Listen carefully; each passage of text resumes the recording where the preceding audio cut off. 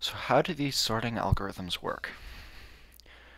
Well, insertion sort works by starting with a specific item and then searching down the array until it finds where it needs to put it.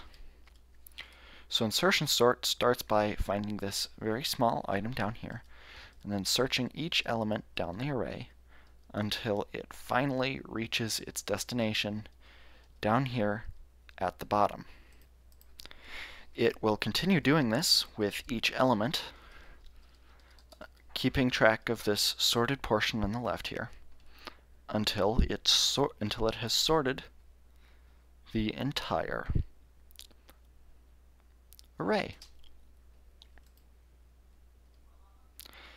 And then selection sort works similarly in that it keeps a portion of the array that is sorted, but it works by searching for the smallest item each iteration, as so, and then swapping it to the front. It does this until the entire array is sorted.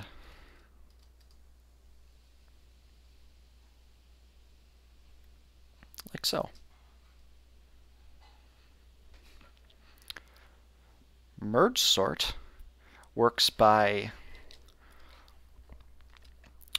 writing each item out into an external array and then writing out that result. And then writing out the sorted result. So as you can see here, it copies each smaller item to the external array and then copies the external array back out to the main array. Rinse and repeat from the bottom up until the entire array is sorted.